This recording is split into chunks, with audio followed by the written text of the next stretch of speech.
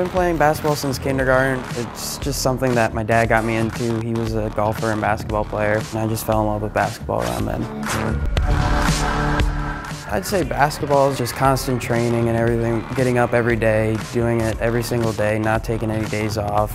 Just have fun with it and just keep getting better every day.